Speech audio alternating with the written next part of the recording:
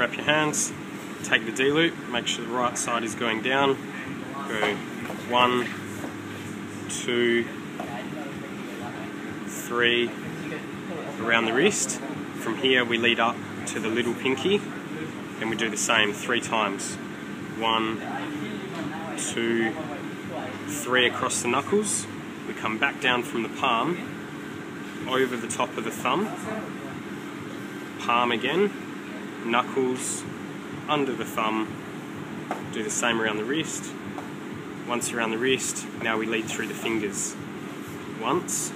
Every time we lead through the fingers, we secure it at the wrist. So we go around the wrist again. 2.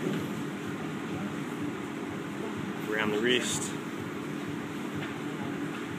3rd and final. The whole time you want to make sure you're holding a fist, because that will support when you're hitting. Just making sure that everything's in tight.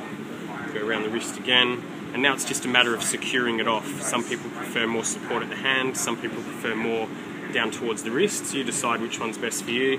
I like to secure off the finger line, just to close the palm in.